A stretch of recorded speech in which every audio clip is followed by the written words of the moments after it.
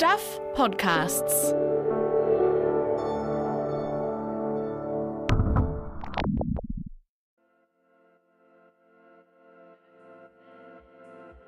Hi, I'm Michael Wright and welcome to The Long Read from Stuff.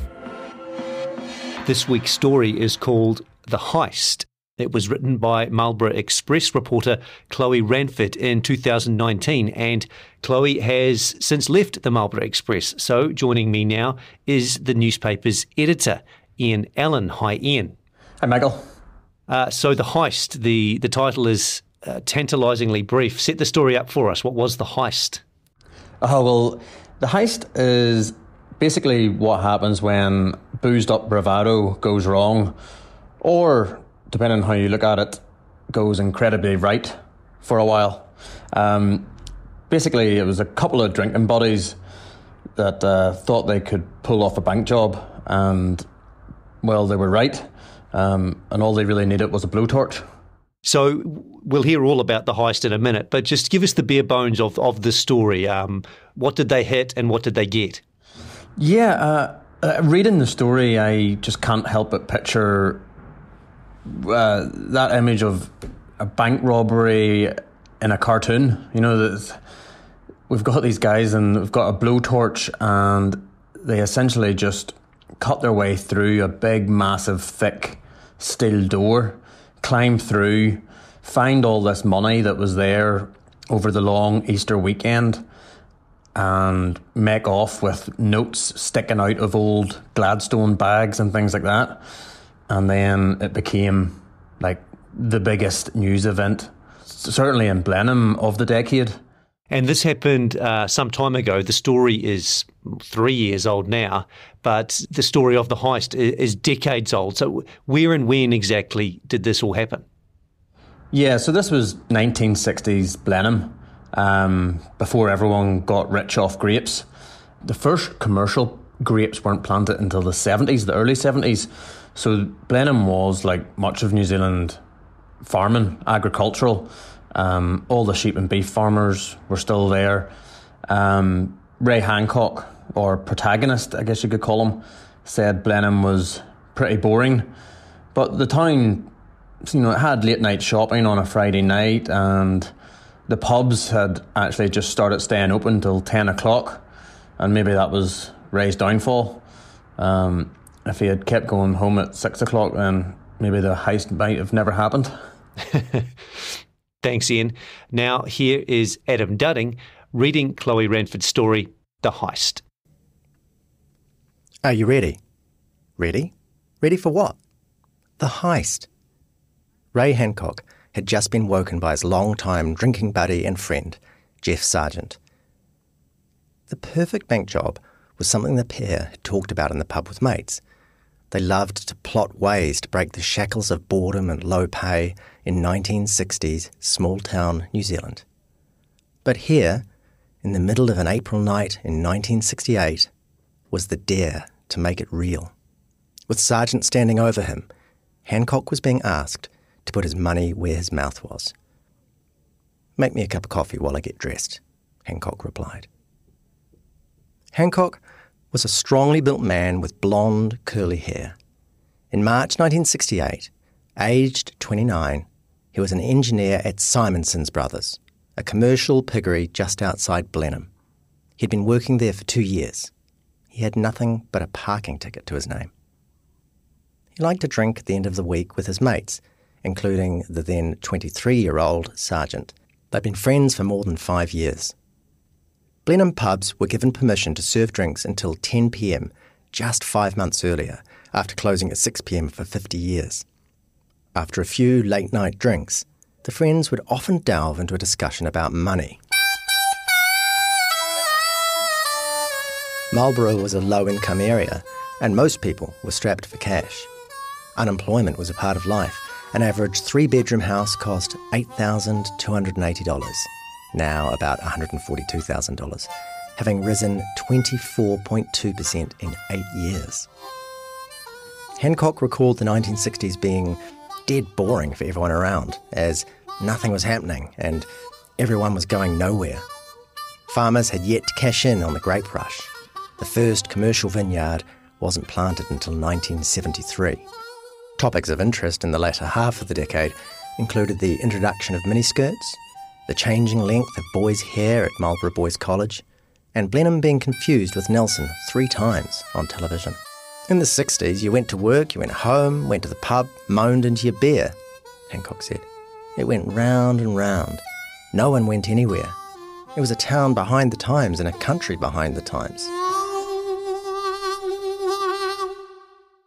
One night at the pub, Hancock and his friends got onto the topic of escaped prisoner Trevor Nash, who was the central figure in a £19,000 payroll robbery in Auckland in 1956. Nash and his gang broke into the Waterfront Industries Commission's offices before they were arrested, escaped, and then arrested again in Australia. Hancock was critical of how Nash executed his crime and said he hadn't been smart about it. "You haven't got the guts to do what Nash did," Sargent said. "Bloody oath, I could too," Hancock said. The circle of friends joked that robbing a bank would be the only way to get out of debt.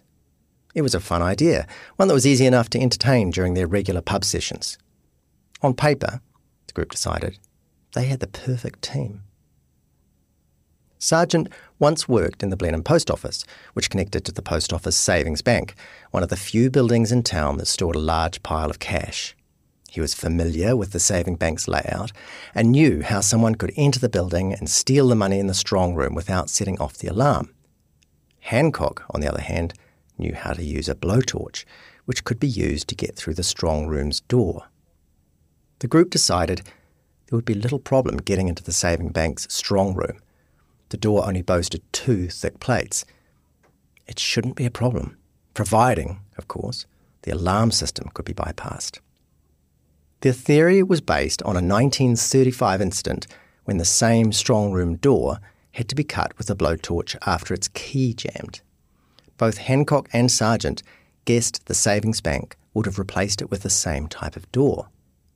Hancock, a self-described smart bastard who could do everything, thought the savings bank heist would be an easy in-out job. According to Hancock, Sargent was a pretty laid-back but private man who thought it would be a laugh. But surely this was just pub talk, a fantastical tale spun by a bunch of buddies to pass the hours. Until it wasn't. On April the 15th, 1968, an Easter Monday, the men decided to rob the savings bank. The two left in Hancock's small dark green Chevrolet truck and drove to Sargent's house. There, Sargent grabbed a small crowbar, a screwdriver, pliers, and a box of tools. Next stop was Hancock's workplace to pick up a blowtorch. Like most farms in the 60s, the piggeries' barns and sheds were never locked. When they got to the savings bank in the centre of Blenheim, they parked in the yard next door and went around the back. They tried to force a window with the crowbar, but it didn't work. They were worried smashing the glass might draw attention to them, so they turned their attention to the rear door. Later, a police report would say the pair forced it with the crowbar, but Hancock said he just used his shoulder. Regardless, the door gave, and the two gained entry to the savings bank section of the post office. They did some quick repairs to the door so it could be locked again, then moved to the strong room door, just a few feet away. It was painted a dull green and locked by a key. It had metal plate inside, a half-inch steel plate outside, and an alarm over its lock. The electric alarm system was the tricky part, Hancock recalled. It was motion and heat censored. If it went off, it would have alerted the police at the station, and we wouldn't know if we'd tripped it until it was too late. But the blowtorch should, in theory, cut a hole in the door without triggering the alarm over the lock. The pair propped open a window in case they needed a quick getaway and pulled the blinds. Hancock then cut a hole about 20 inches by 16 inches into the outer plate of the door, while Sargent kept watch. The back room had big, high windows that looked out onto a narrow road between the savings bank and the old Marlborough Club Hotel. Hancock and Sargent worried bright flashes and sparks from the welding would catch someone's eye. Hancock worried the police would appear at any moment, but no one came. Next, Hancock cut a smaller hole in an inner plate giving an opening large enough for the two to climb through. All up, the cutting took about half an hour. The two crawled through the hole and into the strong room, where they found post office cash, postal notes, stamps, and more cash from the Social Security Department. The strong room had 4 wooden lockers, 4 steel lockers, and several steel cabinets. Sergeant pointed out the lockers that contained cash. They prized them open and found $21,000 in crisp banknotes. Then, Hancock noticed a Gladstone bag, a kind of supersized leather briefcase. Jeff said to forget about them, Hancock said. But I was curious about the bag, so I had to poke around and found it had this toy lock on it. I broke the lock and found the bag had $30,000 inside. We later found out it was a social welfare payout from the Social Security Department that was left at the post office and wasn't supposed to be there. It was the long Easter weekend. The department's Social Security funds, believed to total $30,000, the equivalent of more than $500,000 today, were locked away for safekeeping. The two men put all their takings in the Gladstone bag and took the lot. There was so much money, some of it was sticking out the top. They packed the bag, the blowtorch and the tools into the car. They left nothing but some grit and steel cuttings, half a dozen burnt matches, and the hole in the strong room door. Hancock and Sergeant both wore gloves and burned the clothes they'd been wearing with the blowtorch. After returning the blowtorch to the workshop, the pair drove to Hancock's house and made a rough count of the cash. They weren't sure how much they'd taken. Hancock buried a wad of cash under his dog kennel. The pair then packed the rest of the money into polythene bags, placed the bags into the Gladstone bag, and, carrying rifles to make it look like they were going shooting, drove about 65 kilometres deep into the Marlborough Sounds bush. The pair trekked to a remote spot, dug a hole with the jungle knife, and buried the Gladstone bag. Hancock and Sergeant agreed that if they got caught, neither would give up where the money was hidden. According to a Marlborough Express article, the following morning, April 16, Savings Bank custodian Mr. W. Steele arrived at work as usual. He found the main back door to the yard open, but didn't immediately notice the hole in the strong room door. But eventually police were called, and word of the burglary soon spread through Blenheim and New Zealand. Alan Diamanti was 21 years old and working as a post office teller. First he heard of the burglary was when he turned up to work. He was running late. A policeman intercepted him as he arrived, told him there had been a burglary, and directed him through the post office's front entrance, which was used by the public. "We did have to open that day," Diamanti said. "There wasn't any closing down." But behind the calm facade, there was a flurry of activity. Blenheim's two-man criminal investigation branch, Detective Eric McLaughlin and Detective Constable Bert Sinclair, was about to be bolstered by detectives from Christchurch, Nelson and Wellington. From Christchurch came Detective Sergeant G.T. Dawson and Detective T.J. Gorman. Fingerprint expert Detective B. Gunderson came from Wellington, and from Nelson, Detective Sergeant A.W. Hedwig, who took over the case from McLaughlin. Shortly after 1 p.m, the manager of the savings bank, G.D.H. Green, turned the key in the strong room door and opened it for the first time in the presence of police. Their worst fears were confirmed. Thousands of dollars were missing. "It was something like what you'd see out of an old movie," Diamanti said.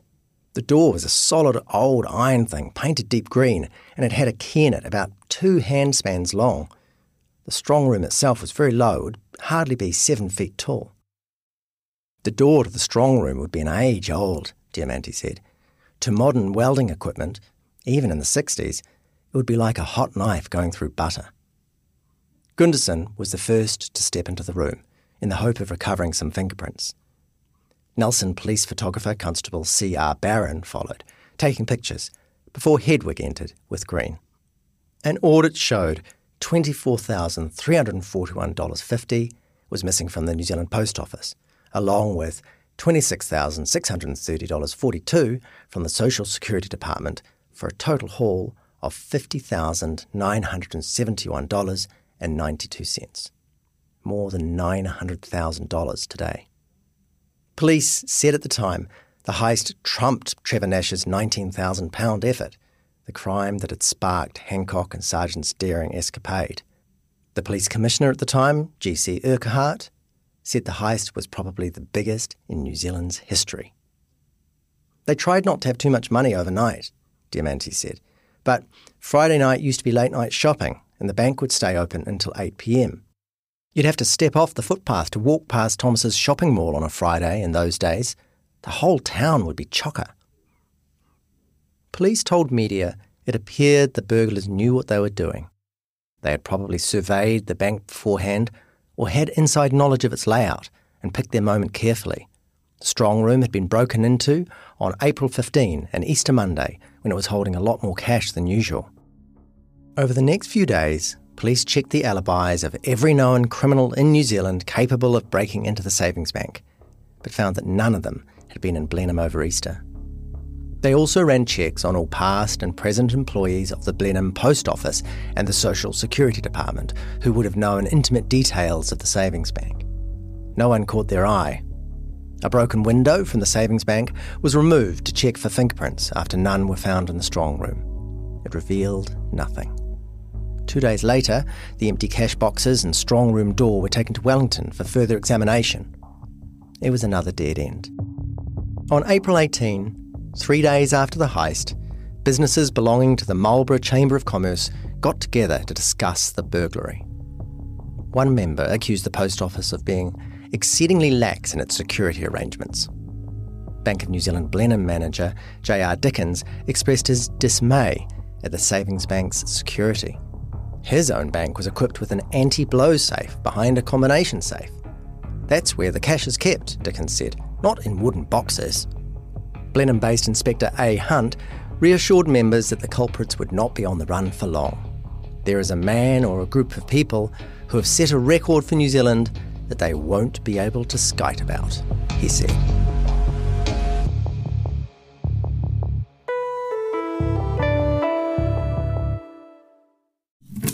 There was a lot of things like that where you'd think, what the From Stuff, a new 12-part documentary podcast.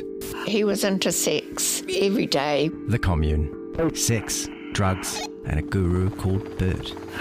There are crimes, but this isn't a whodunit, it's a whydunit. Good God, adults agreed to this? The Commune. Find it now on your favourite podcast platform or at stuff.co.nz/thecommune. You've already been welcomed to Centre Point.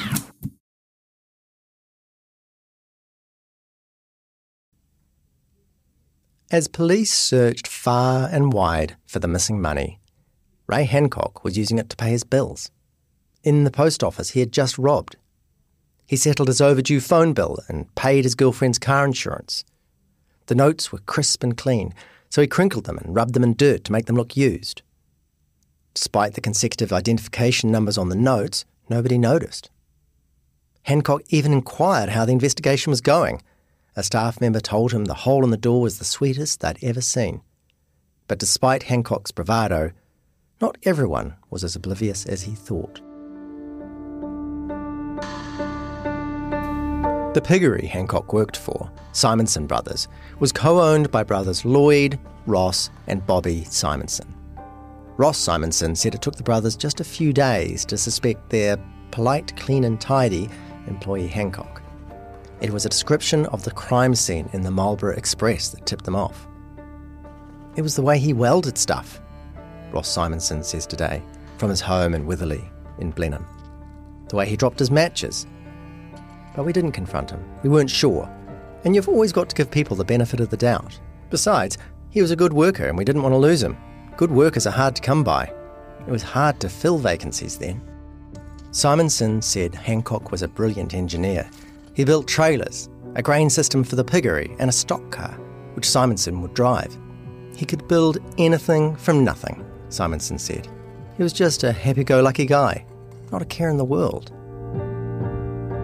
On April 19, 4 days after the heist, Hancock went to burn the floor mats of his small truck in case he had walked dust and dirt from the crime scene into his car. But when he turned up the rubbish pile where he'd left them, the mats were gone. Hancock recalls today, the police had come down to check the gas plant out, which they were doing all over Marlborough with all gas plants. When I got down there, the police had already been in, and I thought, oh, Jesus. And I said to Lloyd Simonson, I said, the police down there, did they take those floor mats? Lloyd, a close friend, told Hancock that he had taken them out and burnt them. He had a wife and kids, Hancock says, and I didn't want to get him in trouble. So I told him about carrying out the heist. He collapsed on the ground. He couldn't handle it.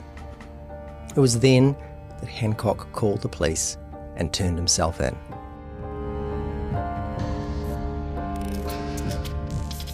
I rang them up, told them I'd done it, Hancock says. They didn't believe me. They said, this is you and the warped sense of humour that you've got, because I had quite a bit of a reputation. After about 3 hours, they told me they were going to book me for hindering a police investigation. And one of them said, no, he knows too much. That was Dawson, the second in command. Hancock didn't consult his friend and heist partner, Jeff Sargent, before turning himself in. I went at it alone, he says. Jeff was way out in the field, working with Land and Survey, and we had already agreed if something came unstuck, we would go in on our own. But he wouldn't let me. Later that night, Hancock and Sargent were arrested. They admitted their crime. They were charged with breaking and entering a building with intent to commit a crime. The next morning, the pair led detectives to the area in the Maho Sound, part of the Marlborough Sounds, where they'd buried the Gladstone bag. It took a few hours of searching and rough scrub before they found the hiding place. Despite being packed in canvas and plastic bags, the cash was soaking wet. The money was taken to the Blenheim police station where the notes were dried out. Hancock and Sargent weren't so lucky. The pair were taken in their wet, mud-spattered clothes to the Blenheim court and remanded to appear before the Blenheim Magistrate Court on April the 26th. A news report of the hearing said Hancock kept smiling as the charge was read. The pair were taken into custody until their next appearance. Hancock was wearing a light blue football jersey with the number 20 on it. A photographer got a photo of me with my central jersey number on the back, Hancock says, which was a bit deflating for me because I was the full-time centre or wing. I wasn't a reserve, but that was the reserve number. Meanwhile, police and bank and social security department staff tallied the cash. They found $46,722.61 in the Gladstone bag, which left $4,249.31 unaccounted for. The missing money claims were rubbish, Hancock says. Neither the police nor the bank tellers were really sure how much was there to begin with. The whole damn show was wide open. There was money loose everywhere. Anyone could have seen what had happened, picked up a wad of cash to stick it in their pocket. A small army of police searched the ridge between Maho and Kinapuru Sounds in hopes of finding the missing money. They even considered emptying the grain out of the 100-ton silos at Hancock's work. No more cash was ever found. Hancock and Sargent pleaded guilty in the Blenheim Magistrates Court on April the 30th, almost 2 weeks after the heist. The pair weren't charged with bank robbery because that implied intimidation was used. They also weren't charged with theft, as they had, for the most part, returned the money. The hearing attracted a lot of spectators. For the first time in years, it was standing room only in the court's public gallery. Alec MacDonald, Hancock's former teacher and rugby coach at St Patrick's College in Upper Hutt, provided a letter supporting his former pupil. "We, who knew him in the school," MacDonald wrote, "find it hard to associate him with so serious a crime. He was a happy schoolboy, more interested in sports and books, and in minor scrapes at most, but there was never a hint of anything serious, and certainly nothing against his honesty through his time at college." On May the 17th, the pair appeared in the Supreme Court for sentencing. Today, Hancock says the whole thing was a light-hearted affair until Judge Wilson got involved. Several years before the heist, in 1963, the Great Train Robbery had captivated Britain. One of the robbers, Ronnie Biggs, was caught and sentenced and later escaped from Wandsworth Prison in London. He continued to elude authorities by travelling the world. In the process, he became something of a cult figure, inspiring television dramas, newspaper cartoons, and even a wax statue at Madame Tussauds. Judge Wilson was paranoid that Hancock and Sargent would get the same public sympathy. Before they were caught, local newspapers had run cartoons poking fun at the Blenheim post office heist and depicting the pair living the high life overseas. The judge was incensed by the cartoons, Hancock says. He got septic, yelled about how much we were like Biggs. It was Biggs this, Biggs that, to the point where I asked the cop with me if I was at the right hearing because there was just so much talk about Biggs. The judge got furious at that. He jumped over his stand and looked just about ready to hang me.